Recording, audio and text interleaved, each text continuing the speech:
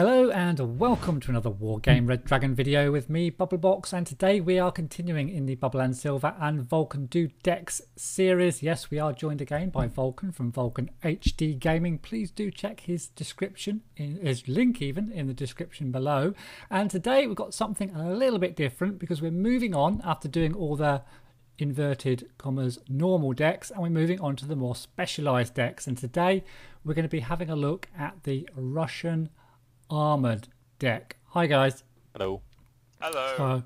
So let's kick off with the logistics then. Alright, so to begin with, in the logistics I have the BMP-1K.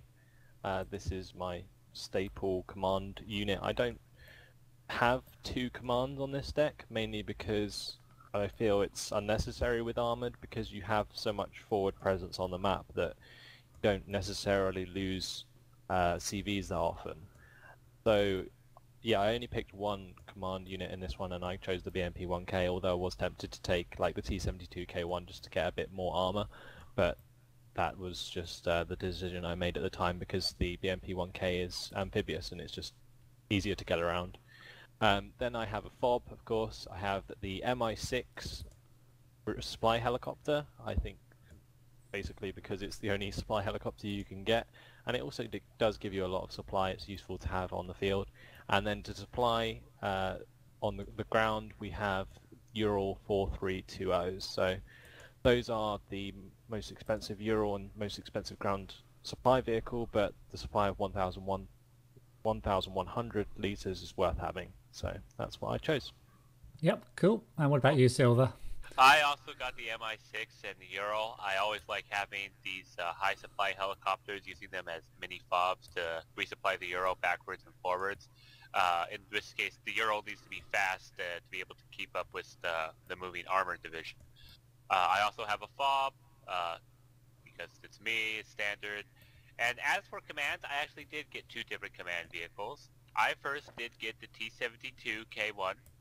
Because I thought this was an armored deck, I might as well put a tank CV in here. And for my other, I actually got the T-80UK as my second command vehicle. And the reason why I have two different tanks is that I'm imagining sort of charging forward, and then as I go through, I just sort of drop off a tank or two CV into like tree lines of capturing sectors as I go along. And the fact that they're armored, they can also... I'm kind of weird. I actually use my tank CVs as frontline units. If the situation allows, I like to move them forward out of the trees or at the end of the tree line so that they can fire a few shots before retreating back in. So, I don't know. It's really to whatever people want. Yeah, I'm not sure about your logic there. I guess you could have just bought in the T-80 UKs and then bought a cheap command to replace them behind, but... yeah, okay. Well, I've got the BMP-1K, just exactly the same as Vulcan, and that's my only command unit in this deck. Mi-6s, and I haven't gone for the Urals, I've gone for the MTP LBs. You know I always go for these because they're amphibious, although they do hold a lot less supply, of course, than the Ural. And I have no FOB. Now, the reason I have no FOB is because I know that we're going to be doing... three different decks in the games we play, one armoured and one supply deck, and one airborne deck. So I'm assuming the one with the supply deck is going to be producing a lot of the supply for us, so I haven't even bothered to put a FOB in. Call me selfish. Yeah, basically you're trying to be the thief of us three. Yeah. I think that's fair enough. So let's move on to the infantry. Alright. For infantry, there wasn't a whole lot of choice. I just got infantry basically to sort of throw at a village to see what's in there, and then have the tanks to sort of pepper the village until it's clear, or bypass the village with the tanks entirely. So I got the Mortostroki and the MT LBV 5-point trucks of death. But then got some Mortostroki 90s because they have a little better RPG, and a BMP-3. These are more just sort of help take on heavy armor if they're the battle close to the village and there's a lot of micro going along. And then of course I got some Iglas as well. I got the cheaper ones rather than the more expensive ones so I can bring more of them in. And so, yeah. Okay. And that's it. Okay, not sure about those choices, but what about you, got the Vulcan? cheaper Igla. Yeah, I'm not sure about that. Because, The yeah. 10-point one. No, the 15 point. Oh, sorry, the Igla. Oh, yeah, okay. Oh, right, Not the Stroke. okay. It's Yeah. fine. I mean, yeah, it's got 4 HE power instead of 5, but I could bring 9 of them in instead of 7 with the Igla N, and there's not really much difference apart from the HE power, so I thought that was decent enough. At least it keeps the helicopters away from villages. Okay. I'll have something to say about that at the end. What about you, Vulcan? So I've got 3 cards of Motorstrokey, 1 Motorstrokey 90. One card of Motorstrokey is in the empty LBVs just because you get a lot of them and they're good for just spamming towns, like Silver said. I've got a set of normal Motorstrokey's in the BMP2 OBRs. I just like the BMP2s. I think they're really effective ground support units. They have a very powerful Conkers M HGM on them with 50% accuracy and 23 AP power, and the autocannon is also very good. They are well armoured as well. So yeah, a nice support unit for pushing those towns. And also the HGM can be used to counter tanks, although that's not a big deal in this deck because you are going to have lots of tanks of your own. But I do have the Motorstrokey 90s as well in the BMP3, just because the BMP3 is such a good support vehicle again. It does have like a separate cannon for the anti-infantry aspect, which has the 3 HE power, and then it has like a really strong autocannon as well. Although that autocannon does run out of ammunition very, very quickly, which is kind of annoying. But yeah, still a very, very good unit. And the BMP3 is also amphibious alongside the BMP2, so that sort of makes both of those cards very versatile. One thing to note about the BMP3 is that main gun, it actually has longer range than most tanks at 2,450 meters. Yeah, but it's only against infantry. Yeah. Then I have a card of PTUR Conkers M's, and this is just because the Conkers M is probably the most effective HGM in the game, and therefore I took some with the 50% accuracy and 23 HE power. Or AP power, sorry. You can put them in edge of towns and they will pick off units with side shots in pretty much one hit, so definitely worth having in my opinion. And then I have a card to finish off of the Igla ends with the 5 HE power. I do think the 5 HE power does make a huge difference. So yeah, that's my 5 cards. Okay, cool. Now, I've only actually got 3 cards of infantry in this deck, and I agree with what you say about the BMP3. It's got a great long-range ATGM unit, and the gun's not too bad either, especially for only 35 points. And also the BMPs with some of their nice ATGMs as well. But I've tended to go for really cheap vehicles, the main reason being that I'm going to be relying on my tanks to kill other tanks, and I'm assuming I think that's what the armoured deck really is for, rather than sort of using ATGMs and stuff like that. But I have gone for the 3 Motorstrelky, exactly the same as Vulcan, except mine are all basic Motorstrelky. Again, not really gone for the high AP power apart from on my tank divisions. My 2 of my Motorstrelkers are in the cheap, very cheap MTLBV, just for spamming, putting into towns and taking on other infantry. And one set I've got in the BMP 1D, because it's got a little auto grenade launcher that can be used against infantry in the towns that they're attacking as well. And that's my 3 cards of infantry. Really like the BMP 1D. Yeah, I didn't go for any ATGMs. Normally I do, but again, I'm going to be relying heavily on my tanks to kill armoured vehicles and other tanks. Okay. So let's move on to the support. Okay, so for me, to start off with, I have the Book M1. Easily the best radar AA you can get. Has 4,550 meter range versus airplanes, 9 HE power, and yeah, just really good all-round radar AA unit. Then I have 2 cards of MTLB Strela 10Ms. These are just great for like supporting tank pushes. They have 5 HE power on their infrared missiles, and then they have 50% accuracy and 50% stabilizer, so they're basically just as accurate on the move as they are stationary, which again makes them good at supporting tank pushes. Then I have a 2K22 Tunguska M. This is just a really, really good anti-air unit. Has its infrared missiles, which can fire at 3,325 meter range against helicopters, 65% accuracy, and you can turn off the cannon in order to make it untargetable by seed, so that's always useful. And then if you want to turn the cannon back on, that is also very, very powerful and very, very accurate.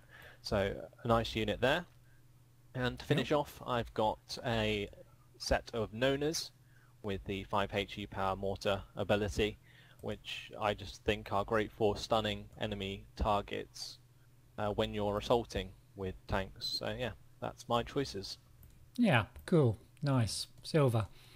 I basically just focused entirely on AA because the biggest bane of tanks happens to be helicopters and aircraft, so I just wanted to make sure I could shoot all of those pesky aircraft down. I got the Buck M1s like Vulcan. I got 2 cards of the Tunguska M because 8 of these things are really scary to deal with if you're fighting against them. And finally, I also got the Strela 10Ms as well, and I just want to say it seems a bit overpowered that the Soviet armored can bring in stabilizer AA, whereas if you make a U.S. armored, you can't. You can't even bring in the Avengers in to go with it. So I just think it's a little bit unfair, but there you go. You just keep your armor division moving, and your AA still moves with it on the move.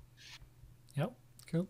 Well, I've got all my 5 slots filled. I've gone for the Nonas, exactly the same as Vulcan. I really like them as well, but that is my only artillery. Again, I'm going to be expecting some support from the person with the support deck. They're going to have a lot to live up to, obviously, and with me playing an armoured deck. But I've got a lot of AA. I've got 2 sets of the high-range Tunguskas, the 100-point Tunguskas, 2 sets of them. So I've got 8 of those. And I've gone for, rather than going for the Buck, I've gone for the Taurs, because the Taurs have got long range against helicopters and aircraft, and that's why I really like these things, even though you have to keep switching their radar on and off all the time. And that's it for my AA and my artillery. Cool. Tanks. Now, the big one. Let's head off. Who's first with the tanks then? Probably me. Go. All right. Well, for the first thing I decided to do was grab the 2 most expensive tanks that the Soviets have. So the T-72BU and the T-80UM, both of which are very, very good, expensive tanks. So okay. So those were automatically my first 2 cards. Then the other tanks I had to actually go around, swap out a few. It took a little while to figure out all I wanted, but I finally decided in the end. The next tank that I got, which is basically my medium-heavy tank, is the T-72B OBR 1987. And I got this because it was just sort of a good balance between what I was looking for, armor protection and firepower compared to other tanks I was looking at. This is just seemed to have the biggest balance of all of them for the price I was looking at, so that's why I chose it. The next for my medium tank is the T-72B. I love these things.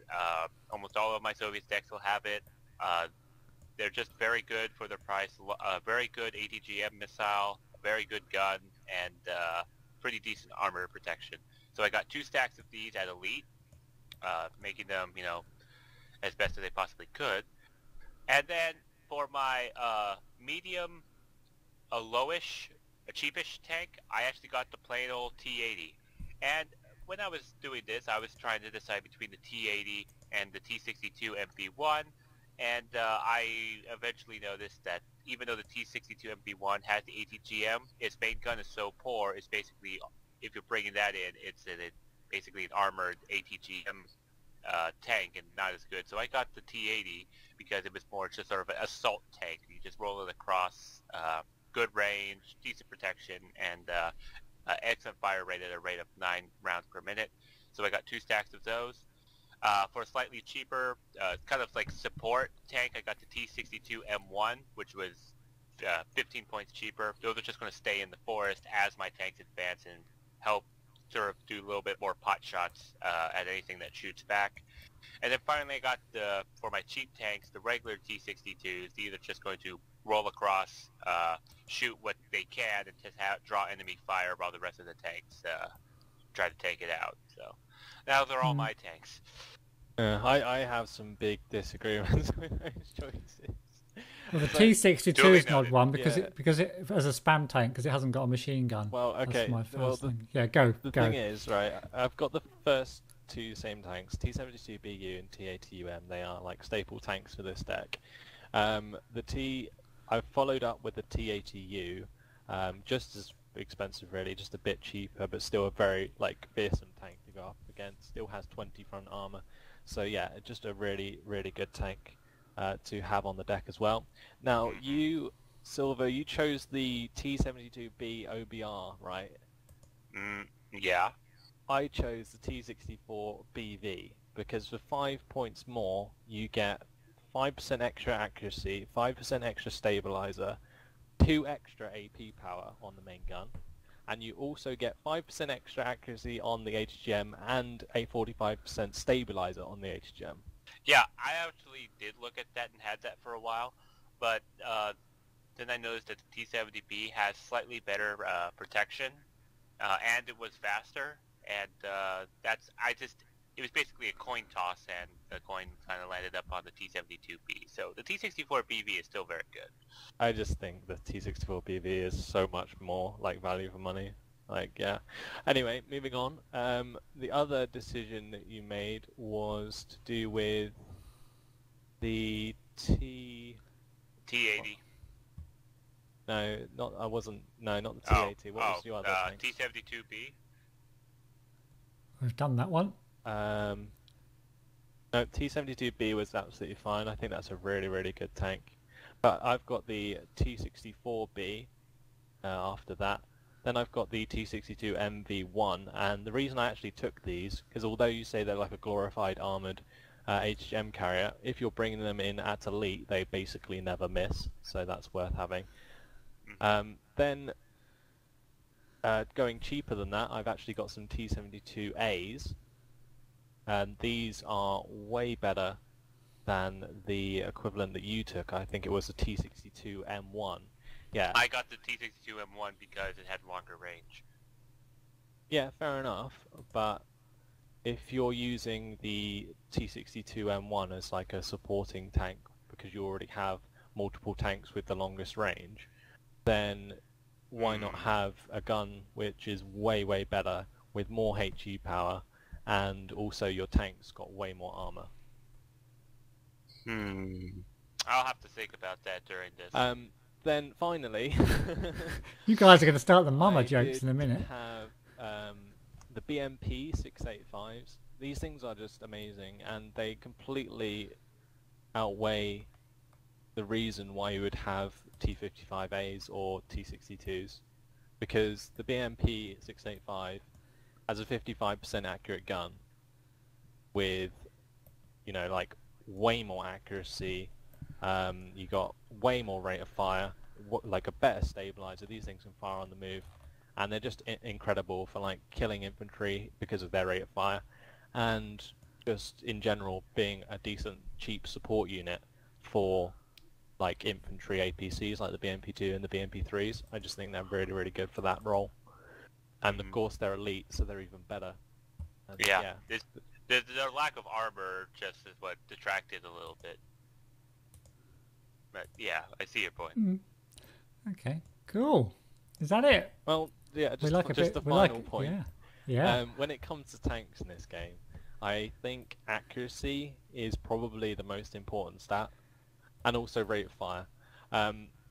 Accuracy is incredibly important, mainly due to the fact that in tank-on-tank engagements, stabilization malfunctions, weapon resets, stuff like that, like critical hits, always occur, well, pretty much from like a first shot. And when you're having like tank-on-tank battles, whoever basically hits first will win the tank engagement, more or less. So what you often see is when like a tank, like a big tanks like T-72BU comes up against like an M1A2 Abrams, whoever hits first, the person who gets hit will normally retreat, because there is no point continuing that engagement, because the person who hit the other person will cause their tank to be panicked or like worried or whatever, which will reduce the effectiveness, whilst the other tank continues with its high rate of fire and high accuracy and doesn't take any penalty whatsoever. So that's just really worth noting, I think. Yeah, good point. Yeah, about the first hit policy. Absolutely. Is that it for your tanks? Yeah, that's all. Cool. Well, I'm dreading going through mine now. Right, okay, let's have a look. Well, I have not, this is the first thing, I have not got the T80UM, nor have I got the T72BU, so I haven't got the really big tanks. What I have got is 2 sets of T80Us, both at Elite.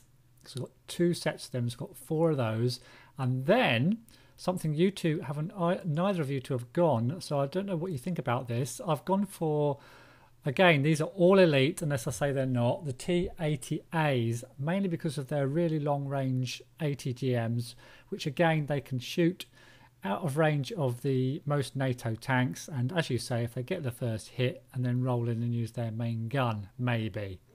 Then I've gone for 2 sets of T80BVs, so I've got 4 of those again, so I'm all T80s so far, and then I've gone for the T72 MV1s, everything at Elite, and then I've just swapped out a set of T55As for the BMP 60 whatever it is, because now that you said that, Vulcan, because I forgot all about them, and I remember you mentioning them in another deck before that we did as well. And then I've got 2 sets of spam tanks. I've got a set of T72s for spamming and a set of T55As for spamming. Both of them got machine guns and stabilizers, and that's my tanks. Okay, I think you're seriously missing out not taking the big heavies. I like Really? the T80 series, so most of those tanks are like okay. Obviously, Yeah. like there are some improvements. I think that the T80A is one of those tanks that could fit in. Like I have like a gap where it goes from 130 points to 95 points, and like the T80A would fit in there. But Yeah. yeah. Other than that, I just think you're missing out heavily with those big tanks, especially Yeah, they're maybe. both prototype, and you know having a Russian Armoured Deck is pretty much the only reason you would have them. Like normally, I think the availability for them is only 1 each. Yeah, that's one reason I didn't kind of get So them. you can get 2 each in this deck Oh, can you? because it's Oh, Russian okay. armoured. Okay, yes, of course, yeah. Well, I'll stick with what I've got. I've gone for a bit of a T80 theme on my armoured deck, so I'll stick with it for these games and see what happens, see how they perform. Fair enough. Right, let's move on after that tank battle to the reconnaissance tab. Okay.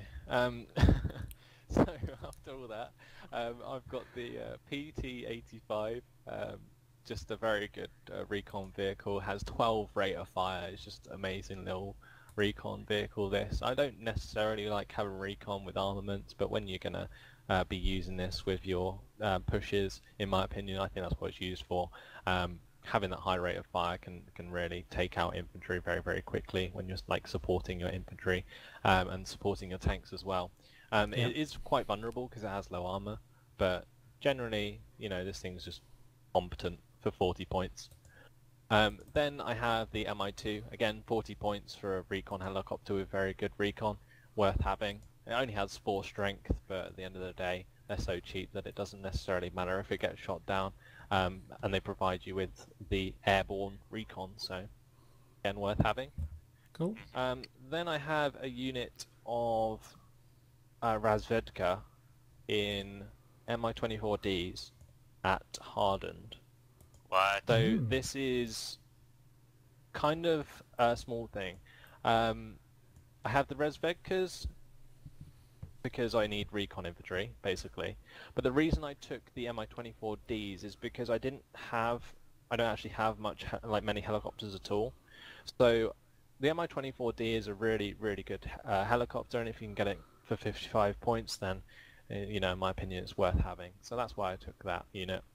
The problem is that I found any Mi-24D that comes in not at elite is hard pressed to kill anything with those Fleta missiles. Yeah, I just needed some helicopters, so that's how I got them. Alright. And then finally, I've got the BRM-1K, exceptional recon. Yeah. Just definitely worth having because it's exceptional recon basically, and it's only 50 points. I think Okay. it's also worth noting that such a vehicle has medium stealth instead of most vehicles that have 4 stealth. Really? Cool. Yeah, Mhm. the BRM 1K has medium stealth. So does the Yeah, so does the PTs, PT-85. Oh. Okay, I'm shut up. Yeah, that's okay. Right, it's your turn anyway. What have you got? Well, I got the BRM 1K, the PT-85, and the MI2 like Vulcan. I didn't get any infantry recon. I kind of dislike 5-man recon squads because they're kind of easy to die. I guess was the word I'm looking for. But Yeah, they do have their purpose for spotting stuff out. But I decided yeah. just those 3 things that I said. Okay, I've got similar. Again, there's not a lot of choice, to be honest, in the recon tab for the Russian Armoured Deck. I have not gone for the BRM 1K. I've got the MI2. Again, you don't have to babysit it too much because it does only cost 40 points, and you can put it on the flanks as well to check for any flanking attacks. I've got the PT-85. I was going to get the cheaper one, but then I saw that the more expensive one at 40 points was, as you say, slightly better fire rate. So I got spent the extra 5 points now to get the slightly better Yeah. PT-85. The gun is just so much better. Yeah. And then I've got a set of Razvedskas, or how you pronounce that. Again, I did want a set of recon infantry, but I've just bought mine in Urals. I haven't bought them in anything too special or too expensive. I figured I'd be spending enough on my tanks, so I didn't want to be spending a lot of points on other things if I can help it. And that's my recon. All right. Cool. So, vehicles. On silver. I've got, there's some nice vehicles. What have you got? Yeah, I've got. First, I started off with the TO-62, basically because it has first off the main gun, but also because it has napalm. And considering how we're in tanks, napalms only really stun tanks. They don't really do. I found a whole lot of damage, not like napalm does to infantry. So spray napalm everywhere to catch out any infantry or block any like ATGMs. I thought would be pretty useful. Yeah. And then next off, to help counter infantry even more, I got BMPTs because, well, they're infantry killers in every sense of the word.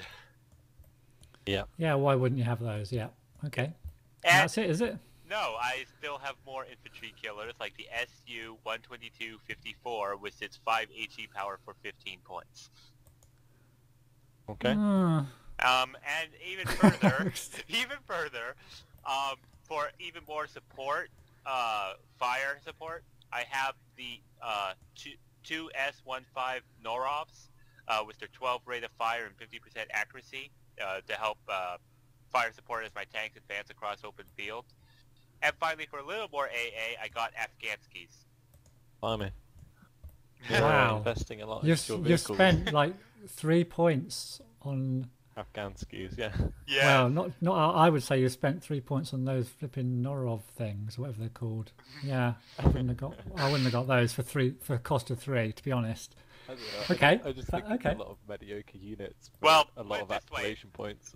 Well, put it this way, I was trying to figure out where to spend the rest of my points, and vehicles it just ended up being. Okay. Have you filled all your 1 slots in your tanks and everything else? Yes. And yeah. Right. Okay. Well, no, my infantry only have 3 cards. I didn't fill out my infantry. Okay. What about you, Vulcan? I've got the BMPTs again, just great infantry killers. Frag grenade launcher. You got the HE gun and the autocannon. Just absolutely rips them to shreds and has high front armor to take any missile hits. Yeah. So yep, that's worth having. And then I have a card of Afghanskis because I don't have any sort of what's it called? Like AAA. I don't have any AAA anti-air, so I think the Afghanskis are worth having. Well, I've only got 1 unit of Tunguskas, and I don't really use the main gun on them very often because it's always turned off against seed. So these things are just worth having, in my opinion. They shred infantry like so easily. Yeah, I like the fact you got the SU-122s. I think they're actually sort of overlooked quite a lot, but I'm not necessarily so sure about the Norov pick because we've got so many tanks. But yeah, I've only got a couple of cards. I've only got a couple of cards, just the BMPTs and the Afghanskis. Okay, well, after moaning at Vulcan, I have actually got 4 cards filled up. Not the 3 cost one though, not the 3 cost. And the last one was kind of just because I didn't know what to spend the rest of my points on. But I have got the BMPTs. Who wouldn't? Why wouldn't you have the BMPTs in this deck? Got to have them. And the Afghanskis for pretty much the same reason. A little bit of extra anti-air, good against infantry as well. Will help my hopefully will help my motor stroke a little bit if needed. I've gone for the TO62 napalm tanks as well. It's an armoured deck. It's got tanks, so I thought I'd better take this thing also to supplement my force. And then, yeah, this is terrible unit. I've got I don't even say it. I've got the ASU 85M 10 points. It only costs 10 points, guys, so go easy on it. And I've got a load of them if I want to spam I them am out. not going to go easy on it because for 5 points more, you could have the SU. Yeah. I've got it now. I probably won't even bring it out, to be honest. So, yeah. Let's, Just a You point can switch. before. You can switch. Just a point before we move on. I think it's worth going over the point that Silver made again with the TO62. The napalm capabilities of that thing, like those tanks are kind of overlooked again. Most people assume the TO62 is for anti-infantry, which it is. In terms of you can sit one at an edge of a town and spray loads of napalm into the town, but yeah. the other uses for it are that it can literally create massive smoke screens, because napalm acts as smoke in most cases, and you can form huge smoke screens, and that can be incredibly important in tank engagements, especially if you're being flanked by HGMs, for example. You may be out of range with the napalm to kill the HGM, but you can still napalm in that direction and block the line of fire. So, yeah, definitely worth mentioning. Yeah. Yeah, top tip. Thanks very much. Yeah, brilliant. Let's move on to the helis then. All right. Okay. Is it me or you? I Can't remember. think it's you, Vulcan, because Okay. I didn't see it. Right, okay. So I've only got a couple of cards anyway. I've got the Mi-24 VP. Just the best HGM on a helicopter you can get on this deck, so that's why I got it. 55% accurate, 22 AP power COCOM missile. Nothing to shy away from. And then I've got a card of Mi-4As. Bubbles. Lovely Mi-4s, yeah. I got those too, and the reason why I got those two is why I didn't get the Mi-24D, because between the Mi-24 VP and the Mi-4 AV, I thought that was enough attack helicopters for this armored deck to not have to bring it in with infantry that weren't elite. Fair enough. So all you've got is the Mi-24 VPs and the Mi-4As. Just one card. right. Or I got the 4 AVs because they have more rockets and they have ATGM missiles for the same points. Okay, well I've got the Mi-24 VP. I would assume you would definitely get this. Yeah. We because, did. Yeah, I mean, because this is just a brilliant chopper. And I've got 2 stacks of them, both at, what's the upper one? Is it a hardened? Both Yeah. at hardened. So I've got 6 hardened of these. So these are just not going to miss for me, hopefully. Really nice choppers. I've only got one card, but they are hardened. Yeah. I So got let's one move card, on. but as trained. Yeah, that's all I've got, just those 2. I haven't gone for the little choppers this time. So moving on to the last tab, the aircraft. Silver, you're off first this time. Well, I decided that with aircraft, I wanted to be able to just shoot down all planes because that's the final sort of noose in the coffin for armored decks is aircraft after helicopters. So I got 2 cards of Su-27 PUs, the best of the best that the Soviets have in terms of air superiority. And then follow up there is the Su-27S. Due to, even though the Vimpel missiles are semi-active, they have the longest air-to-air missiles in range in the game at 7,700 meters, so that gives me a little more air superiority. And finally, the MiG-29M, which I really, really like due to the fact that it has its Vimpel missiles to shoot at long range. Supplement that, it's also a cluster bomber, so if there's any really heavy tanks that are giving me trouble doing my push, I could always try dropping the cluster bombs to dislodge them. So those are my aircraft. Okay, excellent. I have the IL-102s. I think this is the best bomber you can get on this deck. The other choice is the Su-24M. which has obviously more ECM but less armor. Like the IL-102 is pretty hard to kill with its 2 front armor and 2 rear armor. So it's going to take a couple missiles at least to shoot it down. The 500 kilogram bombs, you have 14 of them, so this thing just absolutely annihilates anything it lands on top of. So that's always a plus. I think the IO-102 was actually an experimental aircraft that never went into full production. I'm not sure, but I thought I read that somewhere. But just Yeah. interesting trivia for the day. But yeah, I just really like that bomber. I think it's decent enough, and if you make sure that all of the ground AA is destroyed, then you can have a pretty fun time with this thing. Yeah, and it's often compared to the B5. This has, I think, kind of a wider area of effect, whereas the B5 is more of a kaboom kind of thing in one massive area. Indeed. But you can decimate towns, infantry in towns with this thing. Yeah, it just goes like really, full carpet really bombing. Yeah, really good. Then I've got a card of MiG-27Ks. These are like the ultimate beast, like just sniping tanks. So again, this is my sort of equivalent of Silver's MiG-29Ms. I've got the MiG-27Ks, which are a bit more like point and click, and you blow up a tank. Never really let me down. Okay. Then I've got a card of the Su-27Ss. You get 2 on 1 card, so worth having instead of the Su-27PU. Obviously, you've got 2 cards of those because you can in this deck. But yeah, I just didn't want to pay as much, and you get basically just as an effective anti-air unit. So that was my choice. Yep, but I got all of them. Yeah. And then finally, I have the MiG-25BM for seed, just so that my MiG-27K and the IL-102 can have a good time occasionally. Okay, cool. I've got 2 MiG Su-27PUs, same as Silver Raptor, but I've also got the Interceptor, the MiG-31 as well. I know it's not that accurate, but if you're careful with it, this thing's just never ever going to get shot down because it comes in from so far back with a massive range of 11,900. Just he actually does let it down a little bit, but it's got 6 missiles and they're all fire and forget. So it's the MiG-31M, not the MiG. The M, the M, the one without. I mean, I don't see the point of getting the one with the little gun. No, the little gun you never use it. No, and not only point. that, those missiles are also semi-active, so it's basically getting closer to its target all the time. Yeah. I've also gone for the MiG-29M. I did have some more air superiority, but I've just swapped them out now that I saw that it is a cluster bomber and it's got long-range Vimpel missiles as well. So I've just swapped that out. And I've got the IL-102 bomber as well. And that's my aircraft in my Russian Armoured Deck. So that's about it, guys. Any final words before we go for our favourite unit? Not really. Nope. I think I mentioned most of the stuff when we're actually going over the armoured, but yeah.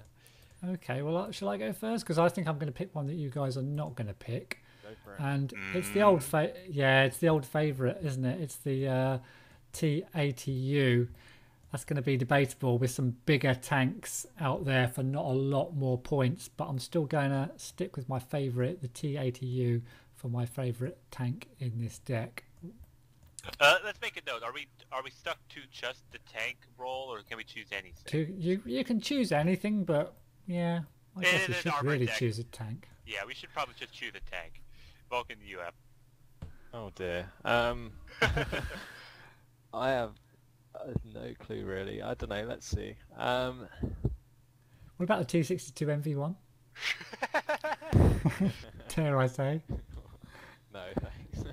No, you go I first, think, then Silver. No, yeah, okay, go on. I think I'm gonna go with the BMP 685. I think this thing is like one of those sneaky tanks that always does a lot more damage than it's given credit for. Yeah. And actually, I think I'm gonna end up using these quite a lot. So that's gonna be my favourite unit for this deck. Yeah, okay. Yeah, So I've just realised it's amphibious as well.